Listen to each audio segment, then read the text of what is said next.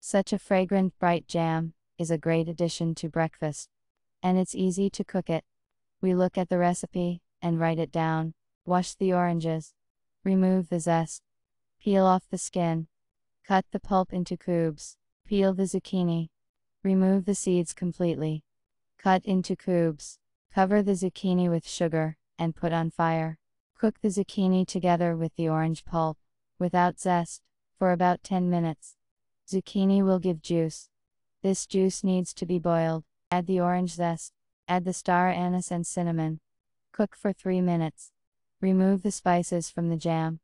The duration of the spices stay in the jam depends on your attitude to the star anise and cinnamon. It's a matter of taste. Boil the jam until thick. With an immersion blender, whisk everything until smooth. Arrange in jars and roll up.